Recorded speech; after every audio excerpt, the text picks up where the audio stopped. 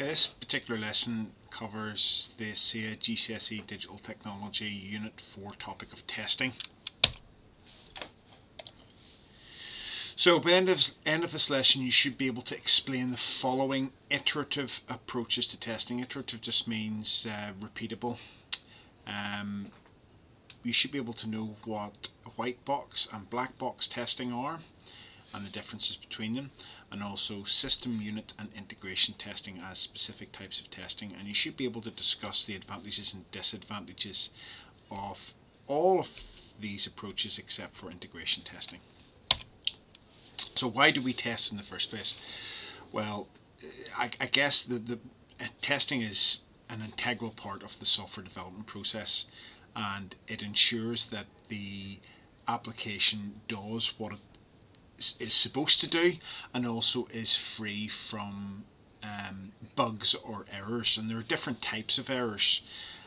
There are syntax, logic and runtime errors, and the whole point of testing is to try and, well, if not eradicate these errors, but certainly to reduce them down to infinitesimally small levels so that they don't affect the running of the program.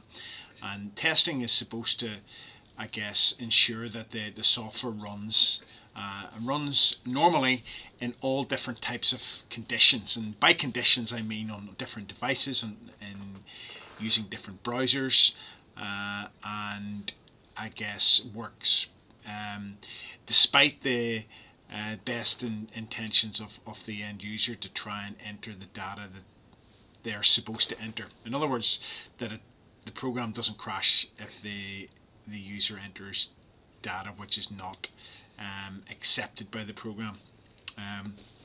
So in terms of the errors, logic errors are, I guess, are quite simple to explain in the sense that the program, I guess, runs normally but doesn't produce the output that you would expect.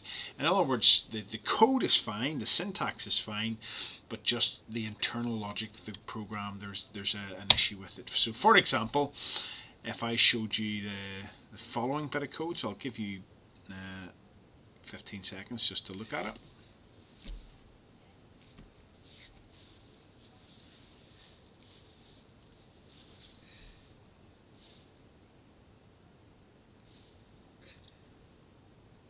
Now, the whole point of this code is this is an algorithm, and the user's been asked to enter in two values, x and y, and then there's a decision been made as to whether x is greater than y. And if x is greater than y, then x has been set to y and y has been set to x. Print x and print y. So I guess you're printing, it's a basic sorting algorithm. And you're saying that if x is greater than y, you want to swap the position of those two variables around. Now, the issue is, and it's a logical issue, the algorithm, if this was coded, the code would be fine, except it's the logic. If you set x equal to y and then y equal to x and y will be exactly the same. What you would need to do here is you need to create a third variable to store the value of x, while you overwrite the value of x with y, and then the original value of x could be copied into y so that you have distinct values for x and y, except in the situation where of course x and y are both the same to begin with. So that's a logical error. Syntax errors are errors in the actual code itself, and that's where the translator within the actual code editor simply doesn't understand the syntax that you've entered. And typically in a program we've all had syntax errors. If, for example, you created a variable, an int variable age, and you capitalized the age variable, and then you refer to it later on in the program without capitals, then it would throw up a syntax error in the sense that it doesn't recognize this variable age.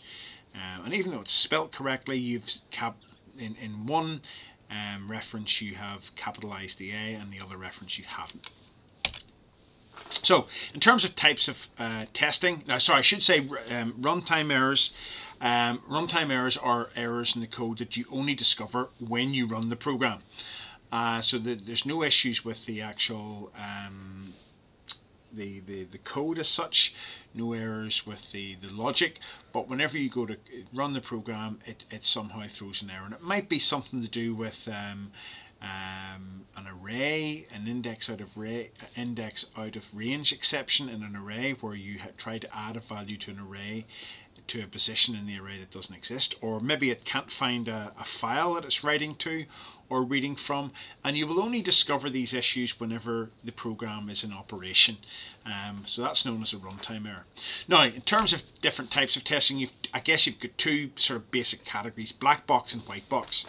And what I like about these little images is that it really does provide an excellent metaphor of what is going on in this type of testing. So black box testing, all the user, the tester if you like, sees are the inputs and outputs. It doesn't see anything that goes on inside the black box. And typically black box testing is done by end users themselves. And end users don't have any experience of programming. They just simply put stuff into the program and then observe the output. So black box testing is typically done by end users themselves, and it's typically used to test the functionality of the software. So advantages are the end user can spot if the program doesn't do what it's supposed to do in terms of meeting their requirements. The tester doesn't have to have any programming knowledge or know how the software is being created, so that's perfect for an end user who typically doesn't have any understanding of programming. Tests can be completed by independent companies, so typically if a testing process is conducted by the programmer themselves, there can be some bias. They will want the program to work and they may not report any issues as they appear.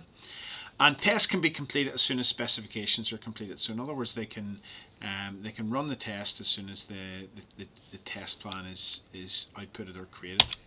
Disadvantages: well, you can't test every possible scenario, end user scenario, although there is a type of test called beta testing, which beta tests are early releases of software to the end user to allow more people to test the software and find issues with the software.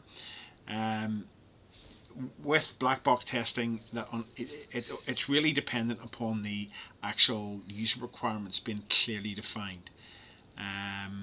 If those aren't clearly defined, then it can be difficult for an end user to test the software properly. White box testing, as the image shows, yes, you can see the inputs and outputs, but you can also see what's going on inside the program as well, so the tester can see the code. And maybe white box testing would have been better described as transparent testing, because obviously in a white box you can't see inside a white box either. So, but hopefully it conveys the sense that the fact that black box and white box are very different in that sense. So whenever white box testing takes place, the programmer can see the code itself, so the code is exposed. So if there is an issue, then typically you can go in and manipulate the code and see the code. So typically you've been performing white box testing whenever you've been developing your application. So it goes beyond the user interface, and the user or the tester can then trace the code to see where the issue is arising from. Advantages: white box testing is something you do from the very first line of code. You're looking at the code as you go along and you're identifying issues, and you don't need for the, well, it says here the GUI, or what's known as a graphical user interface, to be created. So you don't need to see your main menus, which is what an end user would see when they're testing an application. You don't need that. You don't need the menus to be able to identify errors in the code. So, and it's because it's working at an atomic level, line by line, you can then identify the exact source of any particular bug in your program. Disadvantages: well, white box testing, because you are working at a very sort of detailed, high level of detail, testing can be very complex, and you do need specific sets of skills to be able to do this level of testing. You need to have a thorough knowledge of programming and how code operates and how it's implemented.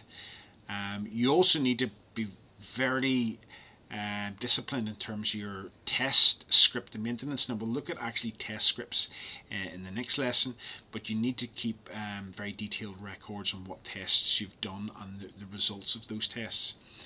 In terms of the tools that you need for Whitebox testing, you know, there are programs. Visual Studio is actually quite good for testing, but there are programs out there whereby the testing tools built into the code editor itself are not very good. For example, Python, one of the most popular code editors for Python is a program called Idle, and it doesn't have very good testing facilities built into it.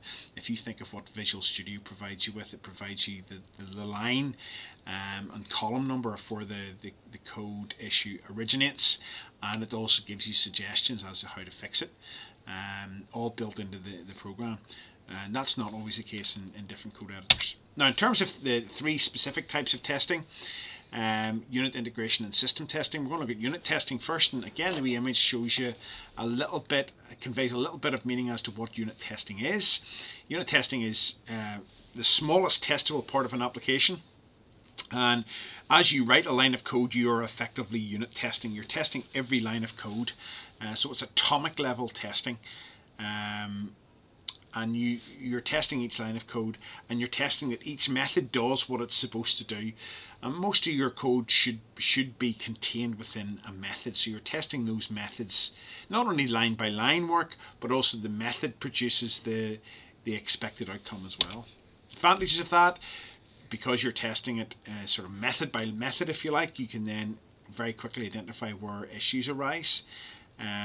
Development is supposedly faster. You know, you can develop the application more quickly because you can detect where the issue is arising, and therefore debugging is easier because you are able to trace where the errors are coming from in a specific part of the program. Disadvantages, well, because of its atomic level testing, you can get bogged down in the nitty-gritty, and you can spend a long time just identifying and resolving, you know, small issues in your program. It doesn't show the absence of errors. It doesn't show you, you know, runtime errors, for example. It may not show you logical errors as well. It just shows you really that there's no issues with the code itself. And because of that, it's hard to create realistic, useful tests, because you can never properly test for all the different ways that an end user could use your application. Then you've got system testing, and system testing makes sure the system works as described in the specification. And this is done through a test plan, and the test plan is something we'll look at in the next lesson. And you test different parts of your program with what's known as extreme valid and invalid data to make sure that the system produces the correct results. And what you're trying to do is you're trying to replicate or imitate how an end user would use the application. So you're trying to test data comfortably within the boundaries, on the edge of the boundaries and outside the boundaries of the system, to try and see how the application copes with different types of data. So the advantages of system testing is that it does simulate actual system usage. You know, you're trying to replicate how an end user would use your system, and it doesn't make any you know, assumptions about the system structure. In other words, it's really just testing how the system handles real data, real world data. Disadvantages, of course, a bit like unit testing, it can miss logical errors, it can miss runtime. Well, actually, it does pick up on runtime errors because you're testing it with real world data, but it can miss logical errors, and you can have a lot of redundant testing. You know, there's this part of the systems development process where you're testing the system, because you're using real world data, it can just seem very, very laborious, and it is a very labor intensive process, this particular type of testing. Lastly, we have integration testing, and this is testing where all the individual components are tested together as a group. And you're seeing how the different components interact with each other. And for example, you might be testing how your menu system allows you then to navigate between the different menus in your application, and how, for example, your reading in CSV files allows you then to log into the system. So obviously you can't log into the system unless you successfully read in the CSV file to give you your usernames and passwords to authenticate the user. So those are two different parts of the system, essentially two different methods, and you're seeing how they work together. So that's integration testing. And now we don't need to look at advantages and disadvantages of that, because that is not in the specification. Okay, the next lesson we'll look at test plans, which really looks at system testing, and we'll cover that during our next lesson.